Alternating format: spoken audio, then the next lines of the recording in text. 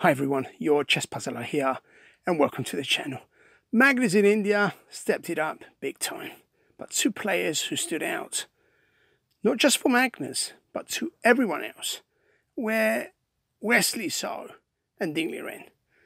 Ding was the only person to have beaten Magnus, and Wesley was the player who didn't suffer a single loss to Magnus. This game today is the last round game between Magnus and Wesley. Of course, I should have said that the other way around, Wesley and Magnus, because Wesley has the white pieces. And any game between these two is going to spark interest. There are hundreds of openings to choose from, and normally we get to see the same stuff over and over again. Today, it was different. But let's see if you're familiar with this particular opening. Wesley went for 1d4. We have Knight f6, c4, and this c5 by Magnus. And this is a specific opening we're looking at. Does anyone know this one? It's the Romanka opening. Okay. Sorry I said that. It's the Romanka defense, which is also known as the Lose Gambit. And that is with double O. One person who knows everything when it comes to anything that involves c5 is MVL. It's not a popular opening because if white advances, he will have two very strong pawns. So what Wesley did here was to advance his pawn. And rather than go for the main line move here, Magnus opens up the diagonal. After the queen side knight was developed, the bishop also got into the diagonal, and when Wesley secured the center, it's all about if you conceal this control. d6, knight f3, and Magnus would try and break up this center. No way he will live with this. First he castled, and Wesley here brings out this pawn to avoid any pins. And here came in this move by Magnus, and his intentions are crystal clear. Bishop d3, and at some stage, some of these pawns will have to go. This being a 5-minute game, it's all about getting the moves out as fast as you can without compromising your own position with any strange and weird looking moves. We know White has total control of the centre, but how long can he keep it? King India instructions are all about giving temporary control to White, and then the idea is to break it up. And if the demolition man can't do this, who can? Castles, and Magnus does not even attempt to remove d5, but closes up the position. At this point in the competition, he knows he had one Tata, so this might have been used as a warm-up round. But Wesley was far more serious because an extra point would make a big difference if he wins. With the position closed, we have one painful situation.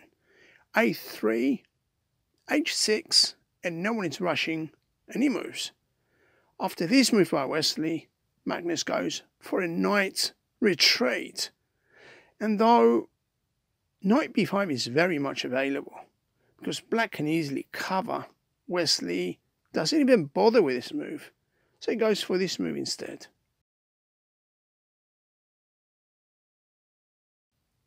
When Magnus opened up the other diagonal, Wesley activated the rook. And I think this was a battle of who would keep all pieces on the board. So far, we have nothing being taken, and all 32 pieces are still on the board. Knight f6, and finally, we have the first two pawns coming off. Rook e1, and knight to the rear. And there is nothing you can do to stop the access to f4. Okay, there is something like this knight move, and that's it. But for now, white seems to have the better end of the stick because of this open file on the queen side and the control the rook has. Bishop back in anticipation of a likely knight invasion into f4, and I'm sure Magnus wants to come into this spot. He goes for a completely different move. This is what he did. Wesley didn't even spend more than a handful of seconds thinking about how to play this. He took the knight. And with Magnus, you never know what he's up to next. With Wesley being concerned about the knight having the option to occupy f4, now that he's able to block it, he did just this. And now, when Magnus pushed on with this pawn, his intentions are crystal clear. Once these two guys came off, Wesley challenged the bishop. Bishop back, rejecting the offer, got the queen to return to the first. And again, what Wesley wants to do is to grab this knight too. Magnus has no option but to back off the knight. And yet, well, if I told you this is not what he did, in a matter of seconds, Magnus had calculated something far more interesting. He was looking at knight f4 all along. And even though there is a pawn on g3 guarding this square, Mr. Magnus still picks up his knight and places him on f4. Speed chess, as the name suggests, is all about speed and coming up with the moves that matter. If you can do this, you're on the money. Let's consider one what if before we look at how Wesley responded here. If you choose not to take after bishop f3, once this check kicks in, after king g2, this knight does escape and white can choose to either trade, go for this bishop move to g4, and I'm sure there are other moves too. But is this move safe? It looks okay. Okay, white can go for something like rook h1, etc., etc. Now, this is one what if of many. Let's see what Wesley did. He took the knight. And when this pawn on f4 was removed, if you now arrest this pawn, this knight will be the problem. And when the bishop arrests him, white and black would have exactly the same pieces on the board. So when f4 was removed, because of this nasty and vicious looking bishop eyeing up on the knight, if you get this knight to move out, if you allow this queen check to kick in, white is toast. King to the corner and fully exposed. Runs into this bishop move. And if this is not a checkmate, white will lose material. If bishop f3 stopping this pawn is in fact stopping one type of attack, but after the king makes his way here, and for the rook to come in, the rest is very easy to work out. If you want to stretch it a bit further, bishop g2, this check, and king g1. And the killer answer here is rook h2. Nothing else. Take the rook, and you will trigger a checkmate. f3 check. And there is your checkmate, and let's hear it. This is their checkmate, fausse part, schrecklich. Again, this is one variation of many. I'm sure there are other, and some may even be better than what we looked at. Of course, nothing's better than a checkmate, but other variations may be important prior to this checkmate. Okay, let's come back to see what else is there for white. If queen c2, there is still a check on g5. And once the king is forced into the open, we know one thing at least: black can never lose this game. And if need be, it will be okay even with a perpet. So the only way to salvage the situation is the move Wesley went for.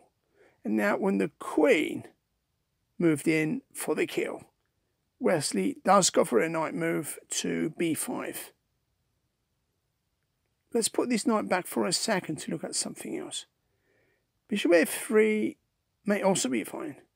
And another option would be this queen move to f3. I'm looking at something a bit more provocative.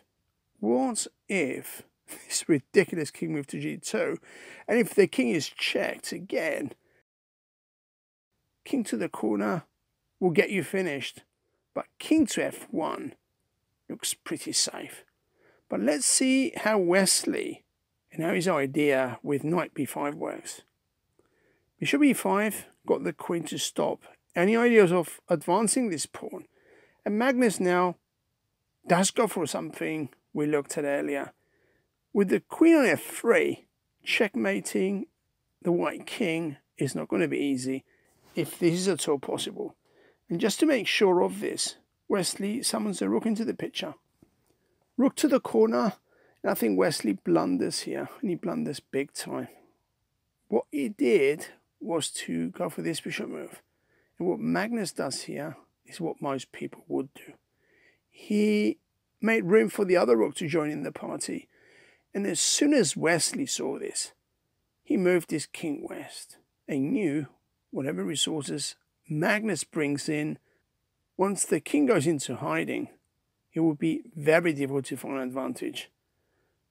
After the other rook took his place in the corner, Wesley knows if he tries something like this, he will not only lose a piece, but the game too, because the piece that comes off is the queen.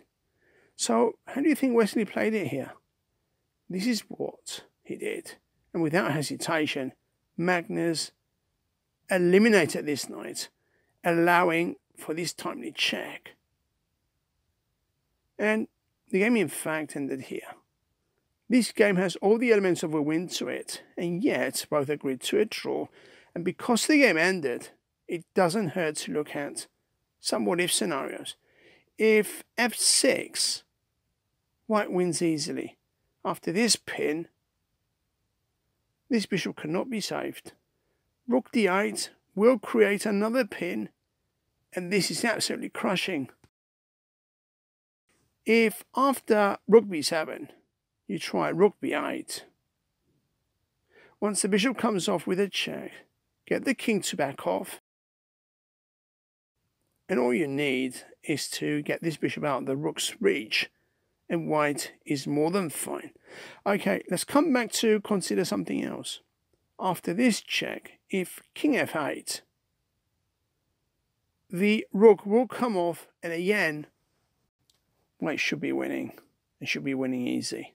Okay, let's come back to this position to look at yet another something else. We know Magnus arrested the knight, and who wouldn't? There appears to be something we have not considered. What if you go for this queen move? And if the knight tries to escape, there is this lethal rook check. And whatever you do here, the queen on f3 will disappear. If king e2, there comes the move no one wants to see. And it is for sure game over. So why did Magnus settle for a draw? Given that he stopped his clock with 1 minute and 7 seconds on it, he was still able to find the winning combo. But because Wesley was also down to approximately the same time, -2 seconds, no one wanted to risk it, and the game ended in a goalless result. This was nevertheless a very interesting game. Both closed it up, and then with one move, mainly that knight offer on f4, the game took an entirely different direction. Both Magnus and Wesley are excellent and fast players. Both on a good day are untouchable, but in today's game, both have left some wide gaps. But in the end, no one was able to capitalize and convert. There are plenty of interesting games, but with this tournament having come to an end, there are other things to look at. There is another huge GCT tournament around the corner, and time permitting, I will be making another promo video on this. Until soon, everyone. This is your chess puzzler.